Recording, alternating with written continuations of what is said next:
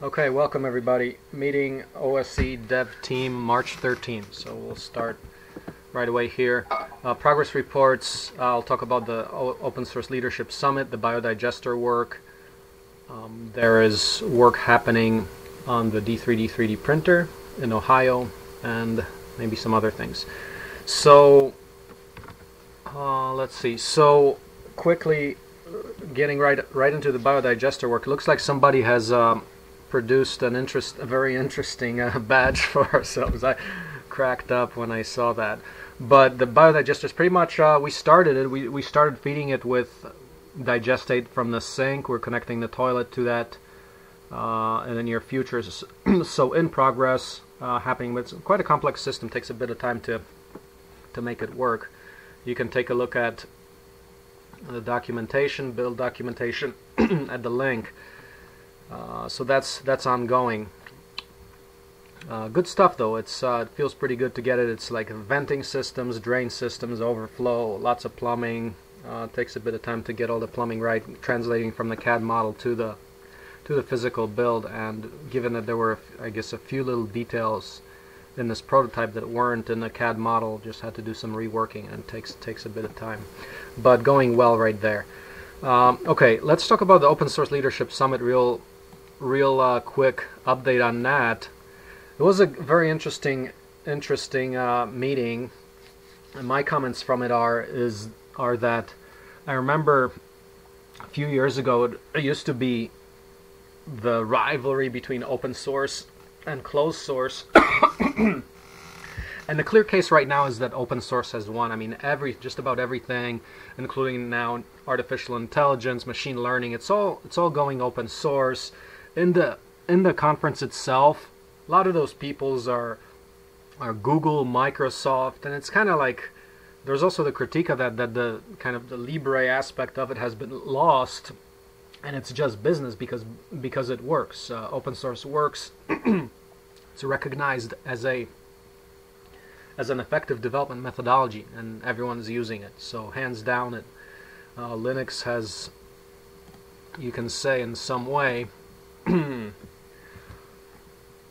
won the battle, but in some way it's kind of lost the war in some way if we talk about the distribution of wealth to people. But I'm gonna actually take that question and explore that for a little bit. So let me actually share my screen here. So in preparing for this, I was along the lines thinking, all right, Linux has done it, but what's happening to the wealth in society? And as I was preparing, I had a little discovery for myself, and that's I always talk about in my presentations about this question here, that 85 of the world's richest people have as much wealth as 3.5 billion at the bottom of the pyramid. And let's take a look at that, because all the discussion out there in public seems to be that wealth is still a huge bad issue. But if you look at in this slide here, look at the Gini coefficient. So that is Google it, look it up on Wikipedia.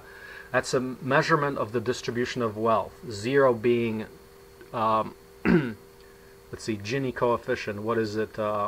0 being perfect distribution, meaning that each person has much wealth as the next person, whereas one person in the world has all the wealth in the world. Well, so since 1800, that Gini coefficient has been like about 3 or 0.4 or so. Around 1988, it was at around 0.6 or 7, 0.6 or 0.7. But if you look at 1988, this is actual data, you see the Gini coefficient going down, meaning towards better distribution of wealth. Well, that is good news. It's like, that's the ultimate data. So it's showing the coincidence of the information age and distribution of wealth actually getting better. Is that so? Even though in the bottom right hand graph here, still that number of the 60, in this picture, 85 of the world's richest individuals, that's going down. It went down to 62, and apparently in 2017 it was down to 8. And the number of billionaires is increasing like mad. This is the graph here. there's around 2,000 billionaires. But when we talk about billionaires, like in the 1990s, they used to be like 5 billion, and now the richest people are like 50 billion. So even with that, if the Gini coefficient is saying that the Gini coefficient is going down, if it's going down, distribution is happening. In other words, the pie is growing for everybody, which is good. That's awesome. But at the same time, open hardware doesn't exist, and I was kind of talking about that. How do you do that? So it's about internalizing the history of evolution. Historical evolution of economy is about internalizing different aspects into the economy. Like slavery has been abolished in 1865. Linux rose up in the 1990s. In 1999, the concept of natural capitalism has tried to push to the mainstream the internalization of social and environmental issues. And to me, like the last frontier of internalizing the performance of an economy is the distribution question. The distribution issue is pretty much unaccounted for in our economic accounting. And environmentalism, social issues, they're starting to come into the system. But it's interesting. But you know, in one way, I was somewhat disappointed that, yeah, like mixed feelings from this conference. Like, in one side, it's you know, open source is dominating, but on the other side, well, for one, open hardware is like really unknown. Still, like we are basically in a competitive kind of warfare economy, and so to say. So I kind of had mixed feelings, but definitely, you know, it's the case is to be made for open hardware economics. And the main 3 points that I pointed out. So at the end of my presentation, I talked about like the milestones that we have achieved as far as showing the workshops happening. Like when we build the Seed Eco Home, we make like running this as an educational event. What's the business model? The extreme manufacturing workshops, we get paid tuition or we sell products. In a aquaponic greenhouse and house build workshops, we are able to make like 25,000 for a 5-day workshop, and the goal there is to build a house that's 1/3 the cost of industry standards, like have a turnkey package where a client pays a total of like about $70,000 for a turnkey product. Compared to at least like where we are, you'd probably pay like 160,000 around for a house like that. But typically houses like the Seed Eco Home, I mean, they'd be more like 250,000 or something. So definitely like there's a cost advantage. So we think the market is there. And then on things like the brick press, when we build a brick press and sell it, we can make $10,000 in a 3-day workshop, 5,000 in tuition, 5,000 net in a product sale. So there's definitely a revenue model there. For the 3D printer, when we run the workshop and 12 people show up, we make $3,600. So there's all these possibilities to generate revenue from this workshop-based production model, and that's where we're going. For this September, I'm still planning on the immersion program where people would actually do this for a real job. You know, this is what you do for a living because there's revenue in this, and of course there's a lot of work to get that to that. But that's kind of my summary of what I talked about. So let's move on in a meeting here, and let's go. Let's see. So, John, you want to go into your work?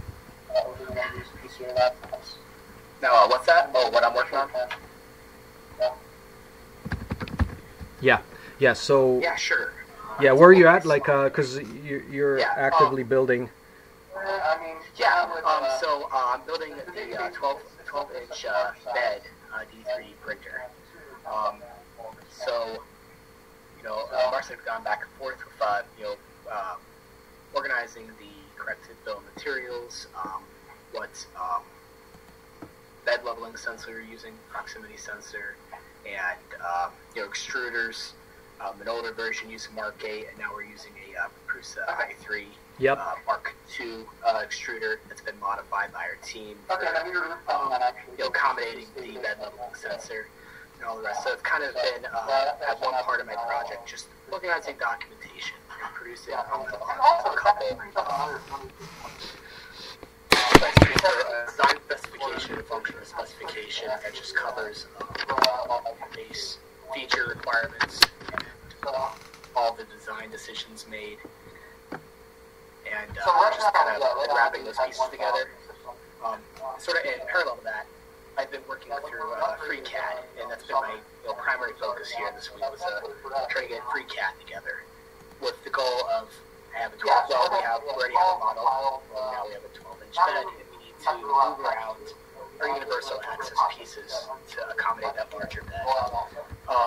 So I've just been kind of having issues here and there, learning how to use the move tool, constraints, and dealing with those larger length assemblies in FreeCAD, to the point where I have rendered out a 12-inch bed, placed it on my z-axis, and I'm working through getting the rods and the rest of the pieces at correct lengths, so that I have all my measurements to begin cutting the materials that I required to build a bed. And so, lastly, another thing I'm working on a lot. Yeah. Okay.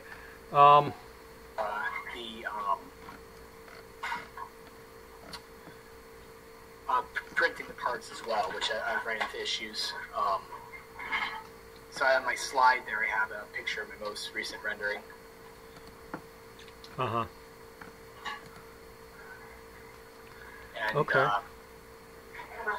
So yeah, that's my 12-inch bed, and I'm just kind of moving my axis parts. So my x-axis moved around the 12-inch bed, and extending my rods out so I know what my cuts need to be. And so I'm getting there. A little bit slow progress, but yeah, just getting FreeCAD to behave for me and moving the objects around. It's kind of been glitching out. I found a couple things that have worked for me a bit better, but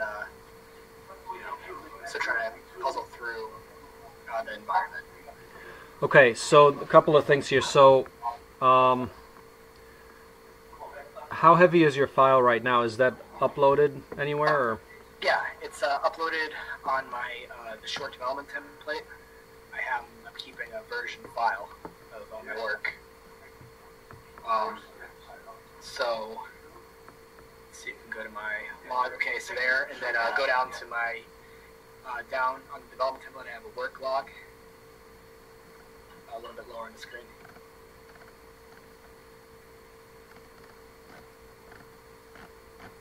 Where? Development log right there. And above that, it's just I'm doing newest stuff first. So just underneath that template. Ah. Okay. Yep. 10 megabytes. Okay, so here's one thing. Your file's getting pretty fat. Yeah. So we've been through this actually in the last iteration. But what you want to do is use the simplified files. So there's a whole deal we did about file simplification, where when you use the axes and all the parts, you wanna use the simple files. And where is that? Do you know where? Have you run into any of that? So yeah, I've seen throughout that there is simplified versions and complex versions of the parts. That simple ones do not contain screws, for instance. Right. So I have been in that area, and I used a existing, just D3D model. I copied in my log what I used. I just used an existing drawing or rendering of the 8-inch, and I was hoping to get away with, just moving things around and not starting from scratch. Maybe that might be faster. Just to start from the beginning with a simple model. So that might be a good direction here. Yeah. Let's see. Well, I know what happened was, for example, for the D3D CNC circuit mill. Yeah. That worked really well. Where we did the design from scratch using the simplified model. Let's see what we can learn from that. Can you paste the... Let's see, I'm trying to orient myself where the simple files are. Do we recall where the simple files are? there they are. For example, single y-axis. Right, because this is where we really want to have this workbench that Ruslan is working on. But let's see. So it might be if I can grab these simpler files and then kind of. Yeah, let's see. Paste the link of what page that's on. Where is that? It would be okay. Yeah. All right. Let's see. I'm trying to go back to the source. D3D CAD. Yeah. D3D integration has got. Yeah, we definitely want to get this thing built, but after that, get these files together, getting a better Wikipedia hierarchy. We'll get there. Yeah. So have you seen a D3D integration page? Let me paste that in. I've been through lots of them. Right.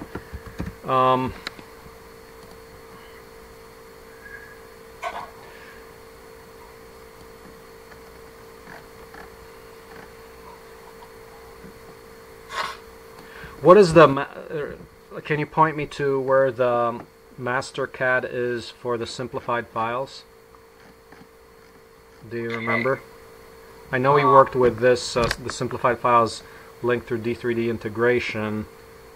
Or is that? Offhand. Let me go. I have a 3D3 printer landing page on my log that links to all this information as like a central core spot. Yeah. So let me go ahead and link you to that real quick. Yeah. All right. I'm opening up the, like from the D3D integration page, the, for example, the simple y-axis. I think the D3D integration page may be where we want to start from. I just want to make sure. And besides, I mean, do you remember the story of like you have the x-axis now laying flat, like kind of extruder hanging off. You want to put it in vertically in between, just like in a D3, kind of like the same as D3D integration, where the x is vertically up and down. Because we did that there, what you're showing, because there wasn't enough space in the frame. So that's the only way it would fit. But right now we do have enough space. Yeah, I would probably suggest... Awesome. Started with the primitives and just... Yeah, I mean... Got it. So that seems like a great idea. Yeah, I mean you can still generate your frame, so you've got the frame generation capacity, but then use these. Right. They're actually dimensionally correct. It's the lagging and it's the rendering time and all that. So and I can just use my quick snap and a constrained move on an axis to quickly assemble this, get this through, so I can start making cuts and then it's just parts. And I'm building something now because I have everything at the house. So I just need the 3D printed parts. That's still a gap. I got my right E steps for that in Mark 8 extruder, but man, that thing just keeps over extruding. I put it in my page there. It's just can't quite get it to behave. It's been 3 weeks, and I don't think I'm almost getting to be forever now. I'm kind of I always am the kind of guy who wants to make it work, but sometimes you get a different direction, a different extruder, different hardware. So I got the i3, the Mark II extruders coming in soon. So once that comes in, hopefully I can either use that on my old printer as a better extruder, and I know exactly what my E steps are and all the rest to put in firmware. And or I got extra as an engineer. I have the cash. I might just buy a commercial printer and just use it. Mm-hmm. So I heard you get me in contact with Steven or someone for parts. I haven't got an email back. So okay, yeah, we got to do that. Just waiting on parts. I need parts. That's what I've been for the last 3 nights. Yep.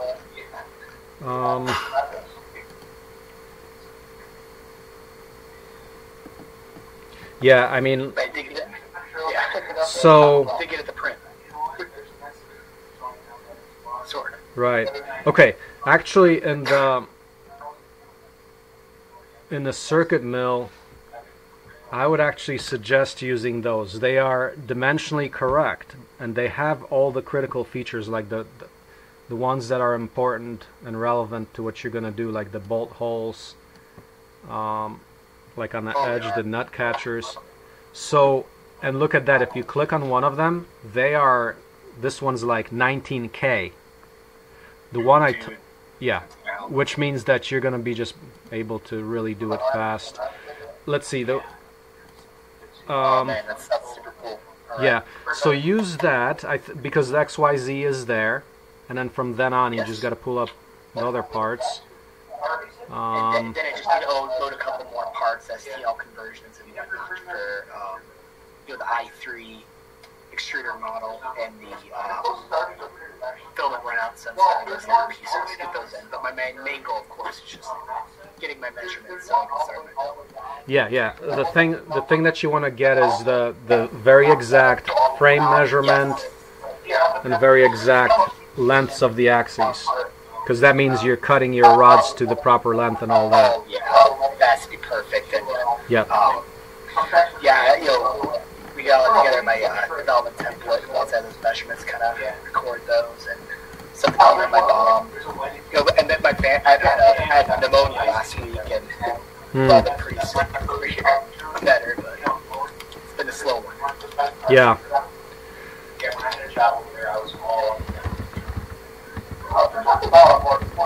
Yeah. I'm still looking for. Let me see. Where is the? Besides the CNC circuit mill, I was wondering if there's any other places where we have the simplified files, but maybe that's it. The D3D integration might be the only other place. Though I thought we had another place where.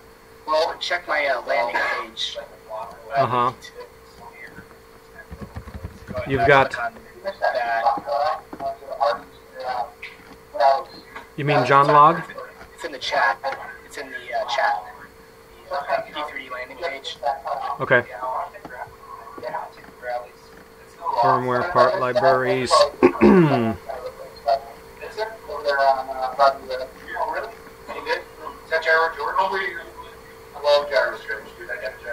those are all the part libraries that I've kind of been able to find.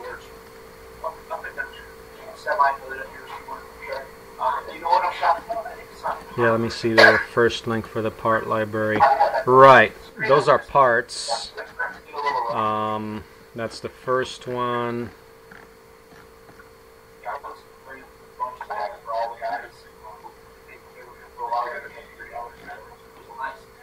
Right y-axis. Deprecated bigger pictures.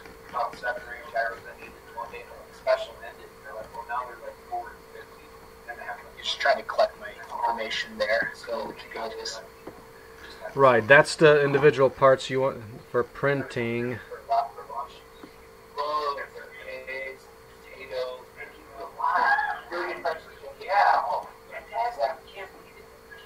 Yeah, I think, yeah, the only thing you want to add then is just from the D3D CNC circuit mill, add those because those are the smallest files available. I mean, I thought we did that at another place, but no, the ones at D3D integration are more like on a megabyte size. The one under CNC circuit mill, yeah, that's what you want to use. That's the ultimate. Now I'm just curious where those. It might be that. If you find stuff when you're around, I'd ask if you could add it to the D3D landing page or something. Like that, so we can start to collect these stuff together a bit. Okay. As a team to kind of centralize where our data's at. Okay. For our development process. Yep. And we have so many pages like that. It's kind of odd and thing. It seems to always happen. Lots of here's all our information that Nick appreciates now. Maybe get some standards. Yeah, I mean the thing we want to do is keep track of. The development template is supposed to be the place to organize everything build by build. And as you see, as we just keep blasting through one build after another, and things tend to kind of collapse. So yeah, but D3D landing page, that's good if we can make that work. So I added that to D3D, the D3D page, as a note on top there. See D3D landing page for effort to organize the latest build.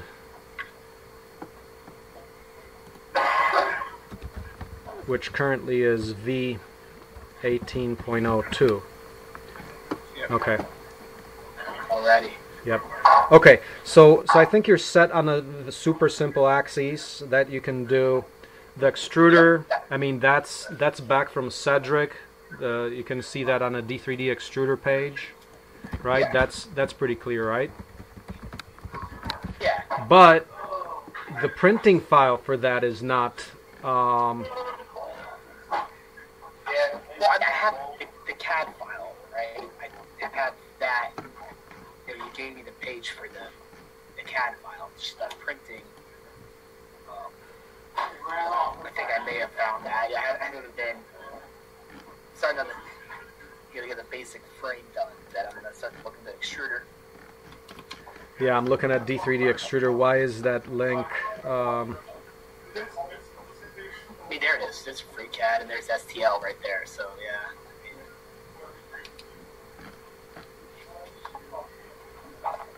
That's clear. I have clear direction there. Sorry, can you paste that real quick in the chat box? Oh, the STL. Oh no, the CAD. Yeah, the CAD page for the extruder. Because I was expecting that to be on the D3D extruder page. It's not there. Or let's see what's here. CAD file download. Bio. STL.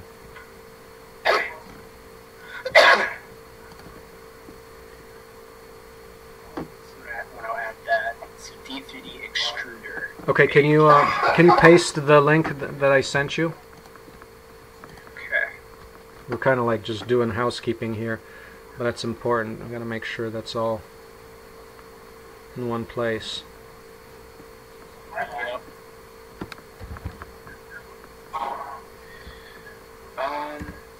Okay. And did you send it on email, right? Okay.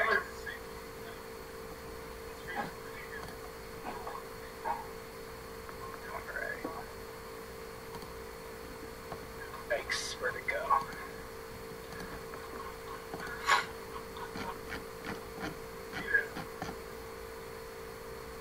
I'm gonna have your D3D page.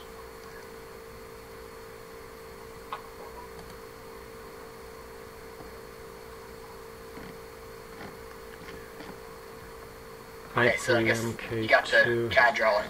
Looks like you found it. Okay, so it is linked from the D3D extruder. It is. Just, it's right next to the STL, too. Next to each other. You saw when you right, it's right below there. Yeah. Okay. Yeah. So we get there. Okay, so we got that. And it's modified. It's the modified version with the larger sensor holder, which those STL files are not anywhere. That you have to, I think, export it. So when you put all your assets together, you have to generate the STL file. Where's the STL file here? I thought it was. It was just the motor interface STL. The motor interface had one, but yeah, I mean that's old stuff. That's from MK8. I mean, I'll just recreate it from FreeCAD when it's done. Right, right. That's So, yeah, so if you've got your D3D Ohio page, ultimately the development template, I mean, that's where everything should go. Like in line number 5, you got 3D CAD, which you have a 7 by but no link. That's, you want to put the link there. CAD, yeah. Yeah, in line number 5 of the development template. So that's where you should have all your specific versions. Because the problem is on what you're looking at. throughout it's got mixed versions. It's like it maybe has a couple of different versions on the same page, and that's the thing we want to stay away from. That's what kills the project. It's like things are getting mixed and people don't know which belongs to which. So I'll do that to clean up this development template here. Yep. Today, and we can get the correct links here. Yep. Yep. Yep. So that's good. I think we're there. Have you ordered the 8mm sensing sensor? Yeah. Yeah, from the alley. How long is that gonna take? They're saying like the 2 weeks. U.S. shipper, so should be here soon. Okay. Looks like. Where'd you find do you have let's see, is that in your BOM? No, I haven't updated. That's the older BOM you originally linked me to. Right. Yeah, you want to update that? Would you mind sending the link? Because I couldn't really find that in the U.S. I got it from AliExpress. Well, that's where I got it from, and I thought it said U.S. shipper from Ali. So maybe it's going to take longer than I think. U.S. shipper? Yeah, it said USA. Maybe that's just a currency, and I was being silly about that. Yeah. So you said you got it on AliExpress, right? Yeah, so maybe it's going to take a while. Yeah, it might take a little bit. Right. Yeah, well, let's just keep cranking on it. Yeah. I'll be probably getting back to the... I have the build with the metal frame here, which is 18.01.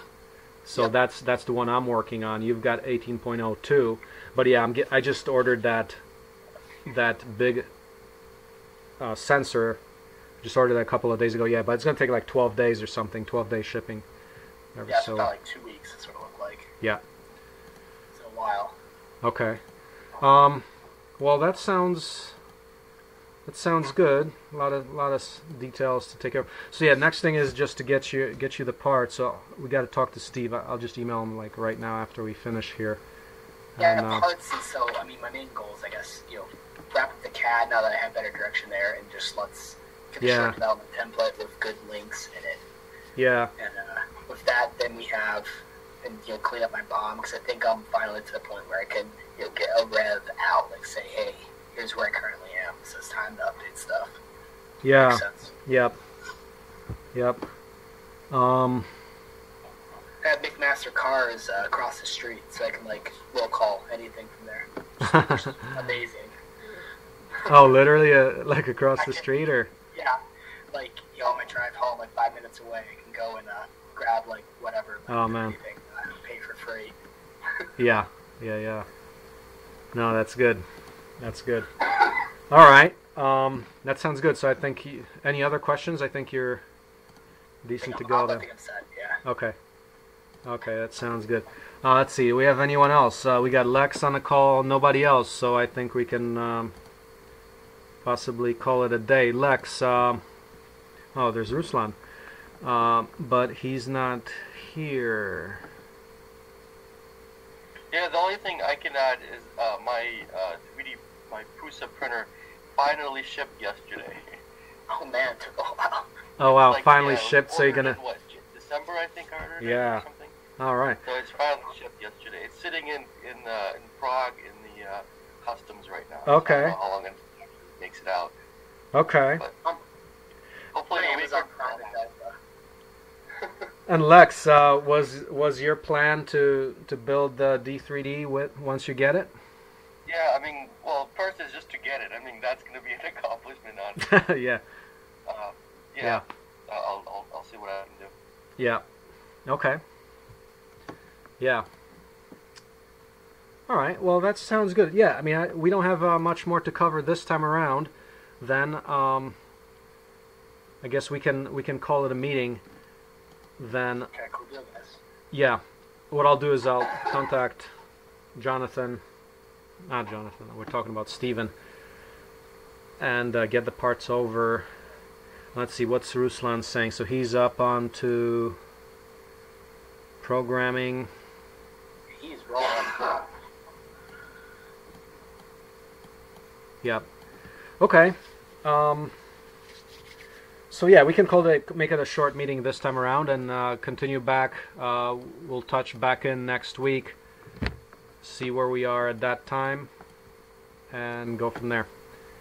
So yeah. Awesome. Okay. All right, guys. Well, thanks a lot. We'll just keep it here, short meeting, and we'll see you guys next week, Tuesday, 2 p.m. See you. Deal. Okay. Thanks, Mark. Goodbye. Take care.